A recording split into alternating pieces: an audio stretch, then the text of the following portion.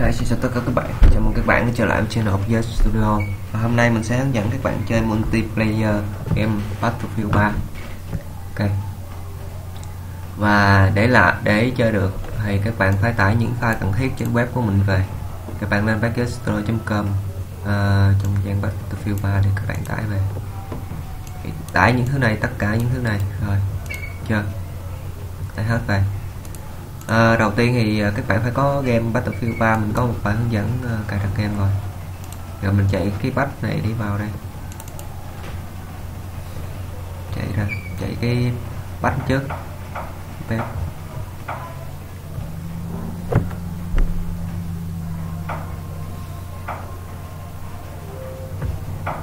Rồi bạn lại thấy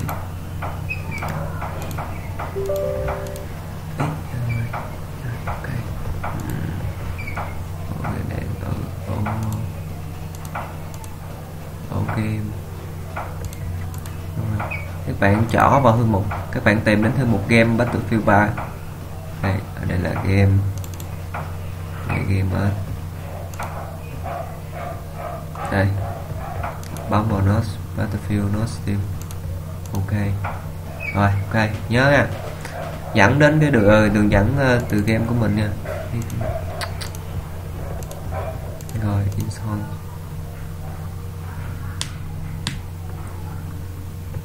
Rồi đợi nó chạy bắt.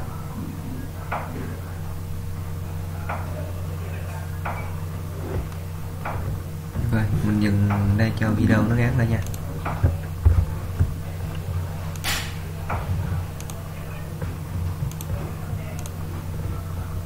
Ok, chạy ăn xong rồi nè.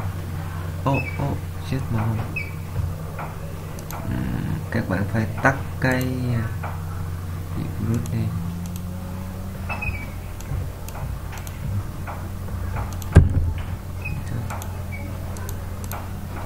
Zoom chờ.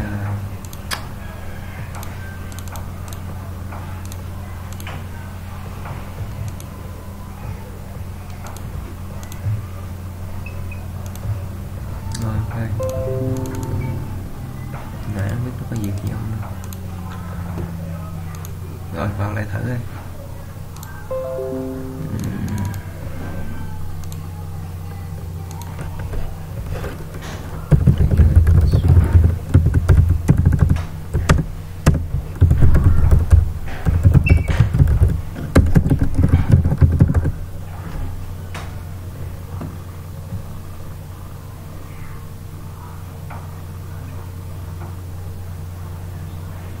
Quên nữa, mình đang hướng dẫn mình thi thì sao có cái ạc này, thì sao có cái tài khoản như thế này để mình hướng dẫn luôn nha.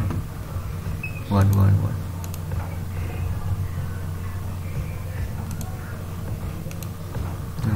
đợi tí.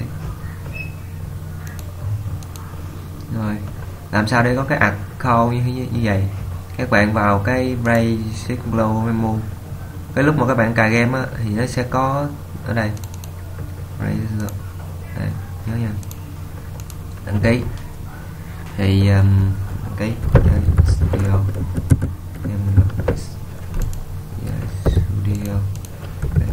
studio 1 khẩu.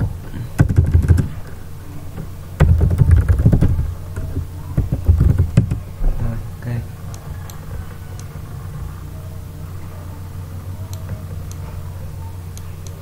gần giống rồi, giống rồi. Ok rồi, ok, anh em đã sẵn sàng.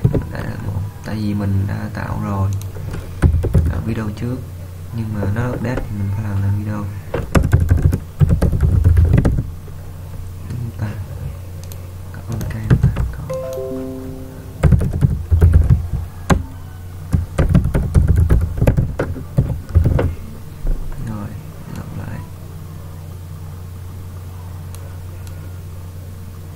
Rồi gần giống rồi. Rồi ok. Rồi Studio 2. Rồi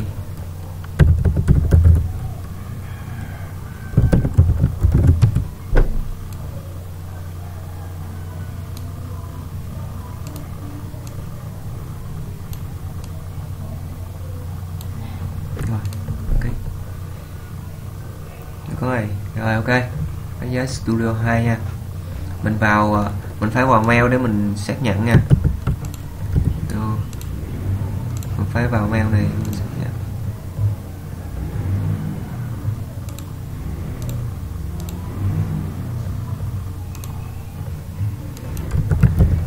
Backyard Studio.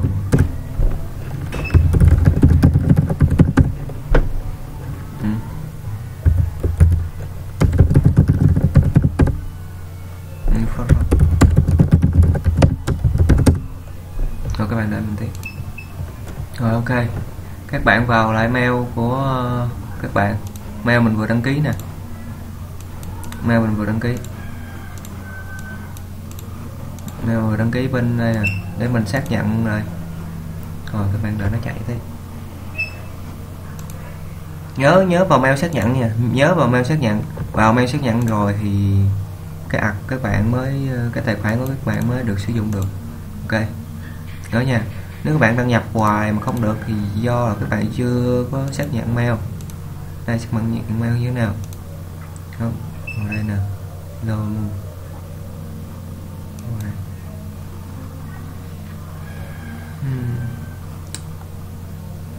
Cái này đứt cáp hay gì thế?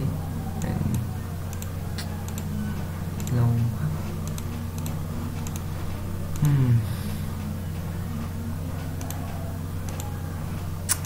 Sự cố rồi. Rồi ok, vào đây, vào hộp thư của nó, các bạn bấm vào đây, bấm một cái link này nè, bấm một cái link này nè, bấm link đó. Rồi ok, account của mình đã được sử dụng.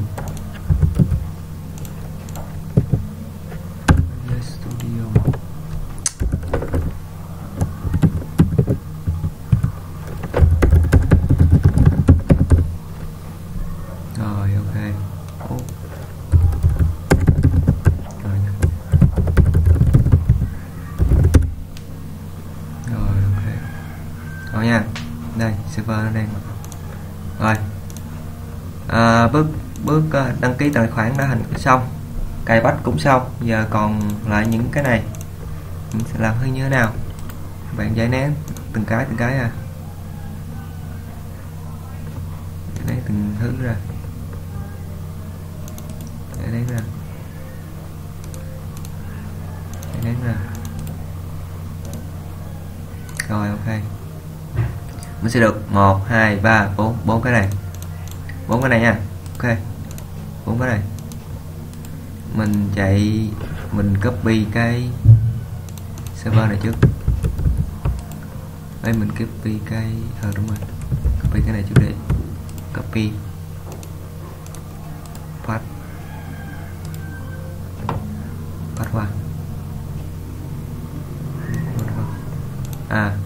Vậy là mình phải copy cái launcher này trước, copy paste. Rồi launcher vô chưa? Là đây, launcher rồi. Mình tới server, copy. Ôi launcher này đâu ra đây vậy?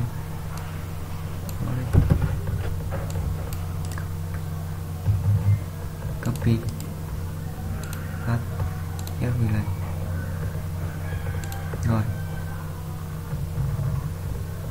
Rồi xong, mình copy cái game Select này vào, copy paste.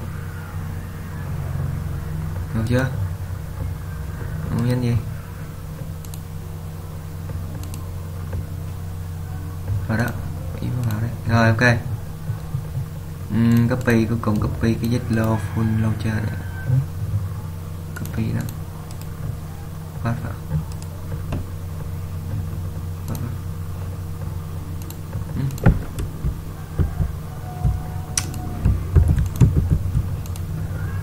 Ta có cái launcher này.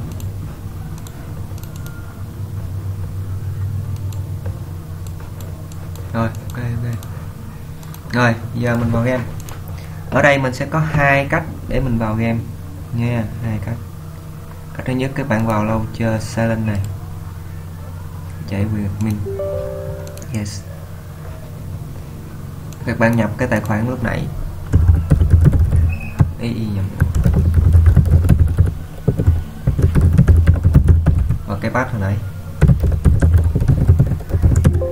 Rồi connect master. Đấy rồi, ok, đây là những tất cả. Các bạn chỉ việc ghi bấm bên đất nè, bên này đi, đâu đây, đây bên này dán bỏ qua nha. Đây có server AE Việt Nam, tìm kiếm cái server của Việt Nam. Đây một server này, server này đi, 2 người nè, Full Salon. Đúng rồi, Full Salon. Các bạn nhập cái mật khẩu path y gan vậy luôn.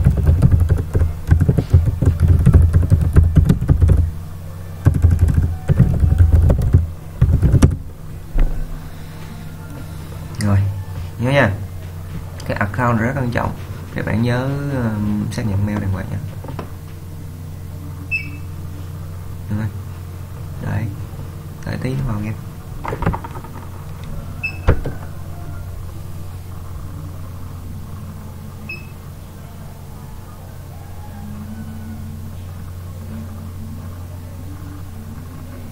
Đấy, vào game rồi đấy. Đây, game đây.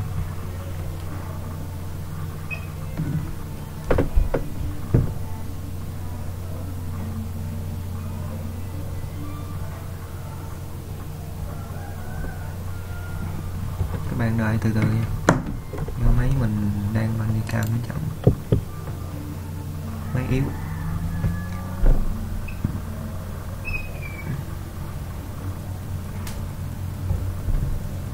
Rồi, đang vào nha.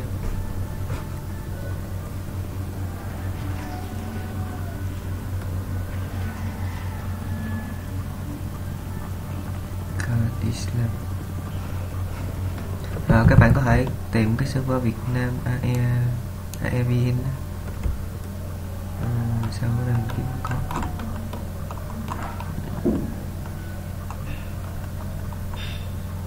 có server AE Việt Nam. Okay.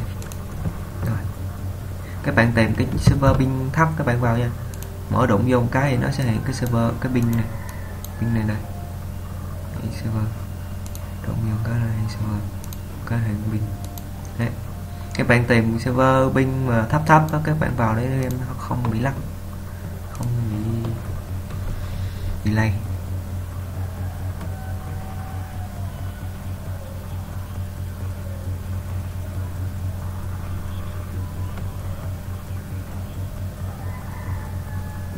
Các bạn đợi từ từ nó vào, chậm quá.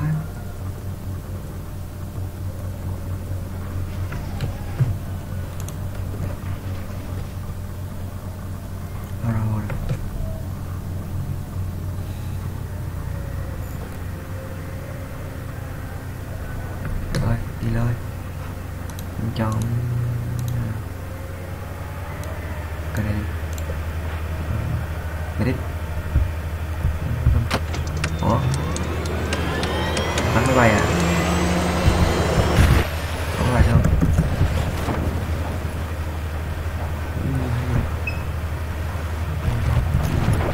Mới ra cái cặp máy bắn này.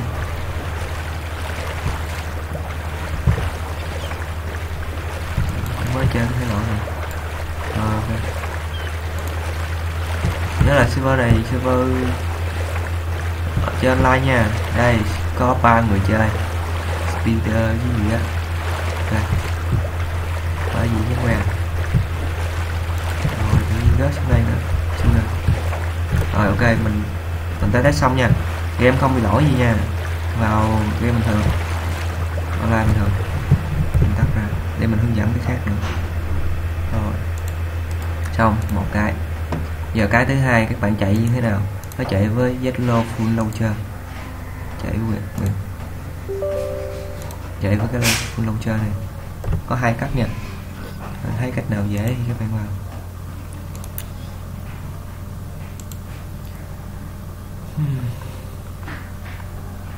Bạn đợi tí nó chạy. Cái launcher này thì nó chạy hơi lâu nhưng mà nhìn thì nó đẹp hơn, nhìn nó hiện đại hơn. Yes. Con đây các bạn.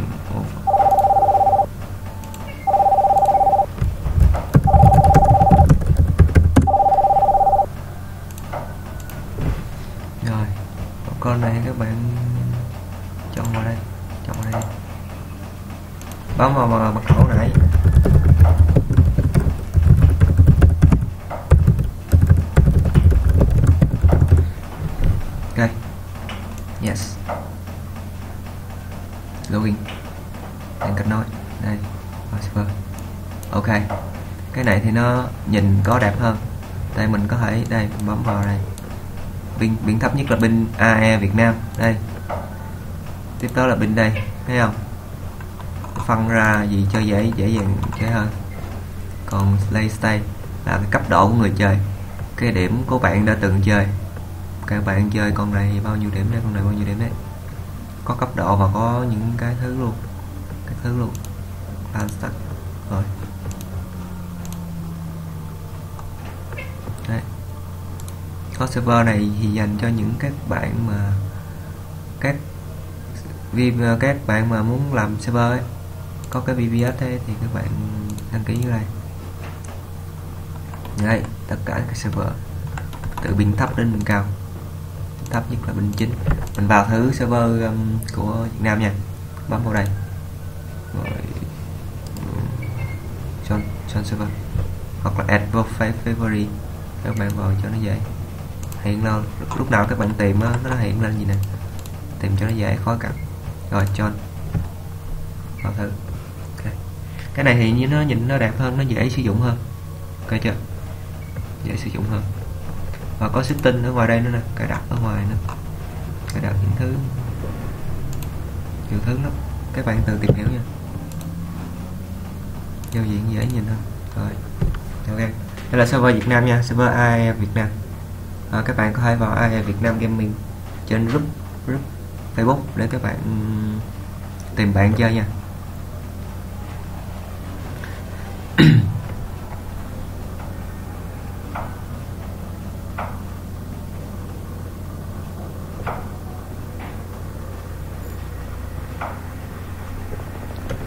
Rồi vào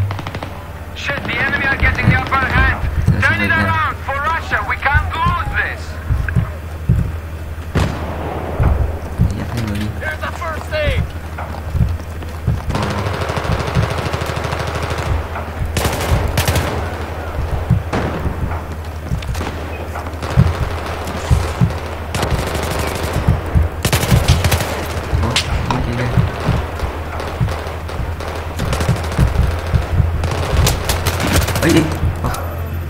Đây, tất cả đều là người chơi nha, tất cả đều là người chơi, có thể đổi xuống. Đi, có người cứu, bộ cứu, bộ cứu, medic có thể cứu người.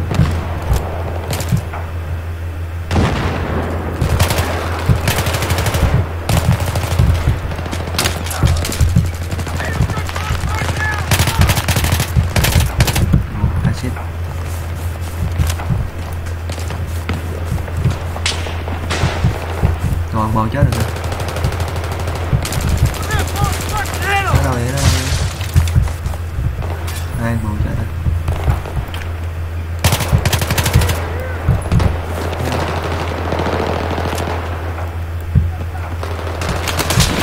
Rồi chết rồi. Rồi ok nha. Đấy, đơn giản vậy thôi. Chỉ lưu vô thì cái vụ đăng ký tài khoản account thôi với copy này nọ. Rồi nếu các bạn có lỗi game hay gì thắc mắc gì các bạn lên group các bạn hỏi nha. Các bạn cứ làm hai video hướng dẫn và cài đủ phần mềm hỗ trợ là sẽ chơi được game. Rồi cảm ơn các bạn đã xem video, hẹn gặp lại các bạn ở những video khác.